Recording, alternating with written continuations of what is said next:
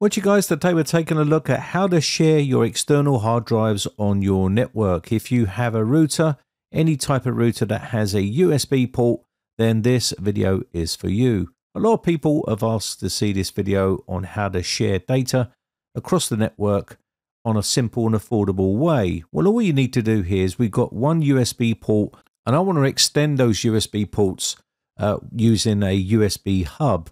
What this will do is obviously give us more USB ports to plug more devices into those USB ports. Now remember, you have to have powered units to be able to run this successfully.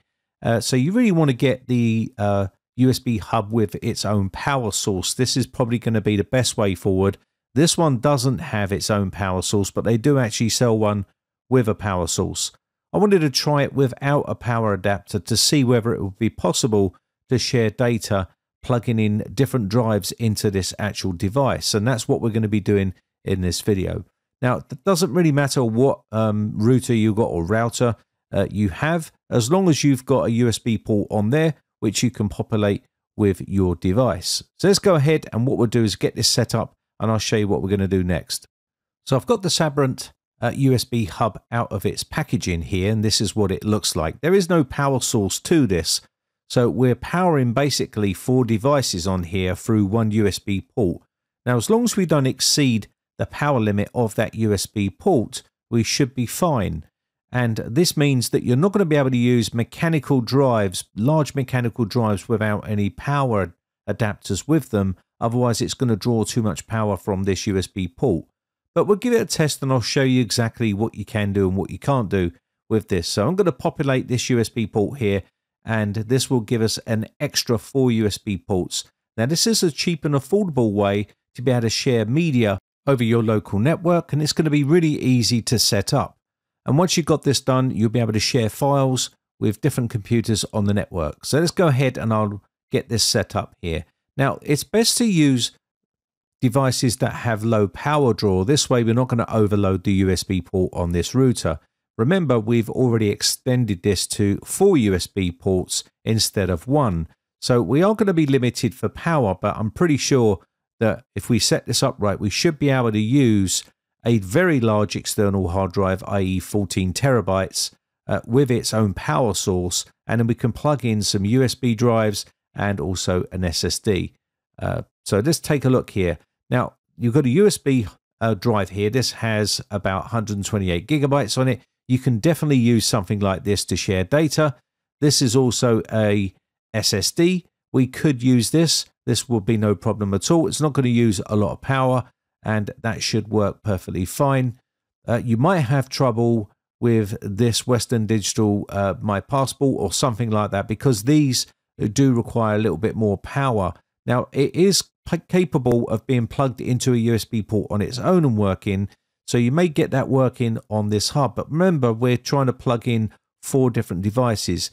SSD devices like these will work perfectly fine as well, so you can get a couple of terabytes on these sort of things. This one here is 12 or 14 terabytes, something like that, but it does have its own power source, which means this should work perfectly fine. So if you do have one of these and you want to plug it into one of these USB ports, you can do, and it will work perfectly fine because it has its own power adapter, which is going to give it power, which means it's not using the power off of the USB hub.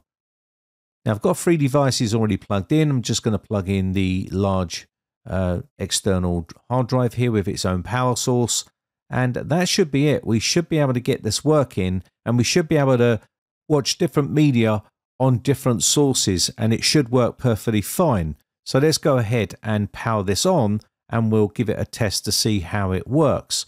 So basically what this is going to be doing is it's going to act like a NAS really, because we've plugged in the USB drive into the router, and it will be visible on the local network, and we'll be able to access files across that local network with all of our devices.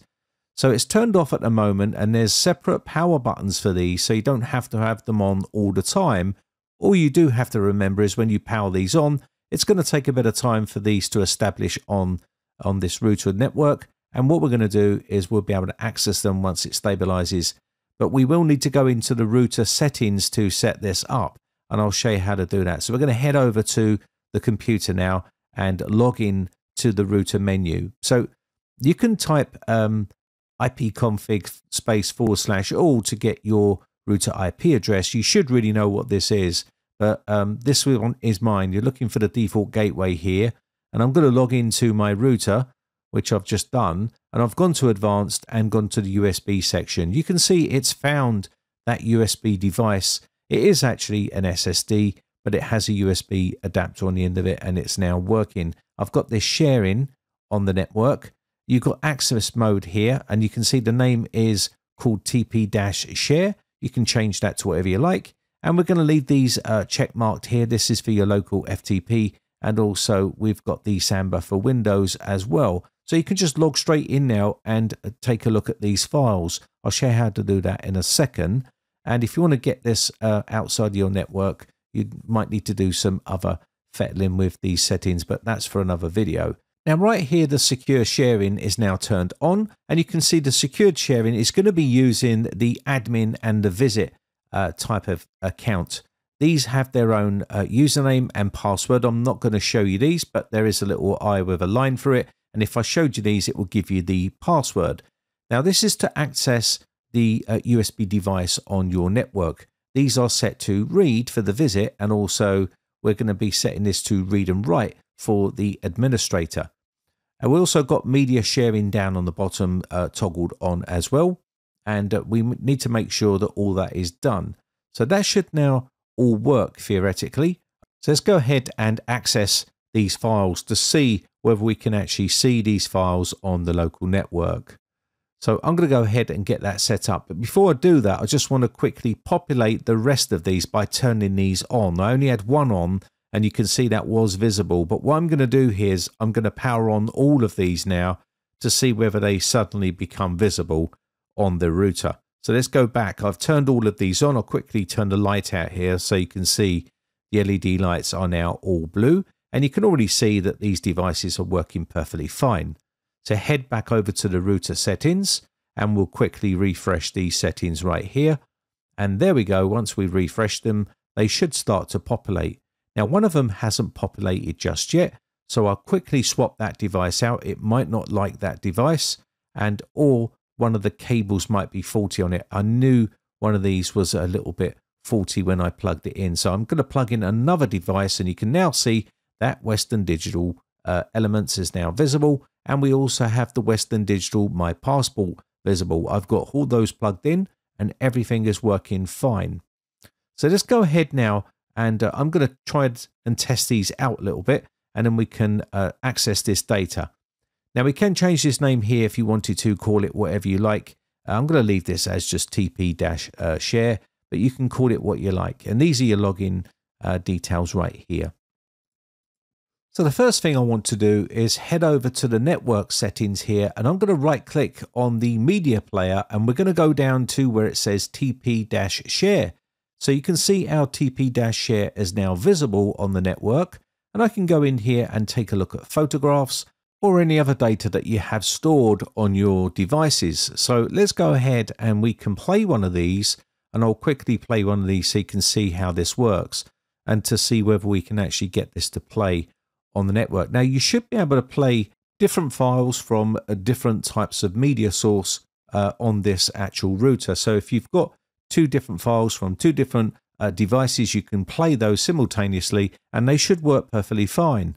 And there you go. I'm now playing this file, and you can see it's working perfectly fine. There's no problem at all playing this across the network, and you can do this quite simply yourself. So if that's what you want to do and set up your device, that's how you can do it. So let me go ahead and go back in here again, and you will see all of your media here. You can see all video files, all genre, all other stuff that you can have stored inside here. I'll just play one more file here so you can see how it plays here, and we're getting this playing no problem at all. Very simple and easy to set up. So again, if I went into different sources, different devices that I had, I could play files from there no problem at all using the media player. So let me go ahead and log in here, and what we're going to do is log in through the FTP // and put in our IP for our router and our share. And you can see here it's asking me to put in some username and password. This, of course, is inside your router, as I've already mentioned. So if you take a look here, this is the actual addresses that we've used to type in. And if we go back to here and put in our admin and our password here, we'll be able to use read and write access for these files. So let me quickly go ahead and paste those in. Once we got those in, we can log on, and you should now see the 4 different folders here that we have plugged into that USB hub. These are our 4 different types of devices we got plugged in. And again, all you need to do here is go into here and you can share files across here. And this is what we call your network attached storage. So we've now got storage on our network, which we can share across our network with all of our devices. Let me go in here and I'll quickly play this for you. Also inside here, you can see that in this PC, there is now a TP-share area. We can go inside here and take a look at these areas here, which we've already looked at. So I'm going to go in here and you can see our 4 devices. These are all our 4 devices that we have plugged into that USB hub. So if I go into one of these, and we can now play something on our device, and you can see it's playing perfectly fine. And you can play this simultaneously on different devices across your network. So if you've got 2 different computers and 2 of them want to stream 2 different things, you can do. It's pretty straightforward. Or you can have one opening up documents and one playing some other file. You can do. So here we have, right here, we have our SABRENT Powered USB Hub. And this is 13 watts. As you can see here, it does come with its own power adapter. So this is probably what you want to go for. This is what I was using right here, which doesn't have its own power source, but there is one with a powered source on it, which I didn't actually realize until I looked after the fact. But you can see here, this would have been the better one to go for because it does have its own power source. And you can see you can just plug in whichever devices you want here, and you can power them on and off. Now you may find that the MyPisport might have a bit of trouble running on a non-powered device like this. So bear in mind that you probably will need to have one with its own power source like this big 14 terabyte, which is accessible on our local network. So it just goes to show you can do it.